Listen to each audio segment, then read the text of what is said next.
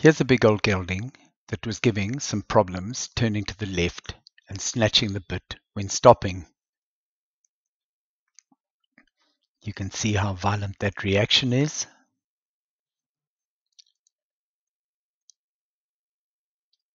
Ridden conventionally, this horse really feels heavy and unresponsive to both bit and leg. You will see when I rode this horse how every time you touch the bridle it wants to dive down into it, and it's very dominant, this horse, and wants to try and dominate the rider. You can see me really struggling to make it move off my legs at all, and every time I touch its mouth it's really reacting and diving down into that bit. And until one gets a horse light, you've got no chance. So here's an easier solution to the problem. Remember that horses are always strong when their spines are straight. If you bend them, they go weak. It's like you, if you bend your spine, you're half as strong as when you're standing straight. So I'm going to touch one rein and then the other and get him to where he understands that I actually mean whoa when I touch it. The other thing one can do, just to lighten up the touch on a side that they're really tough on, is just to bend them and then to move the backside out of the turn. Come. There. Yes, that's that first lesson, do you remember? I've moved the backside round the front side. So when I touch here, I want his backside out. And now that turn to the outside rein is already half as light, do you see? Because he's not resisting and dropping a shoulder. Touch here and just touch there, and now you've got this horse making this turn with a very light touch of the reins here.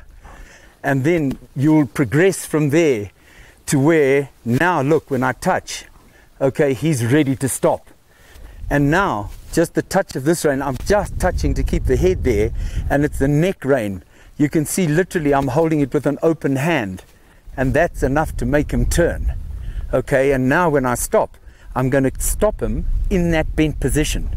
I'm not going to let him go straight, because once he's bent, he's soft. So I'm going to encourage him to do this to the side that he's weak to, because to the other side he'll stop much easier, because he's strong to that side. You see he's getting up a bit and strong. I get him soft here, and now the touch is there, and he's going to stop with literally just a touch of the reins. Do you feel it? But put your whip on the other side, Anthony. You're wanting to use it on his backside on the inside. Okay, so when he resists that touch on the inside rein at all, just touch him on the bum on the inside. So touch that inside rein, touch there, and touch him with the whip on the backside, and take your right hand across as you do it. That's what I'm wanting. And as you touch with the whip, so you lay your right hand on the neck. So he associates the touch of the whip on the backside to the touch of the rein on the neck. There you go, and there's that lovely soft turn feel. So he wants to throw his head out this turn. So now on a horse like this, you've got to encourage him to put the head on the inside and then step back to the side that he's put his head.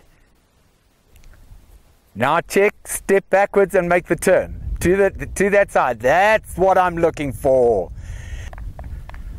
That's fantastic, mate. That's exactly what I'm looking for you to do.